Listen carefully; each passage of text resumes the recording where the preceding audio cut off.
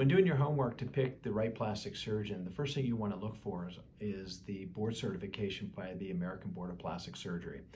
There are many different types of boards, but you want the one specific for plastic surgery. That way you know that that surgeon has been adequately trained in plastic surgery and not another field. The other thing that you want to look for is the place in which the surgeon does their surgery. Many of us use an accredited surgery center. You can also use a hospital.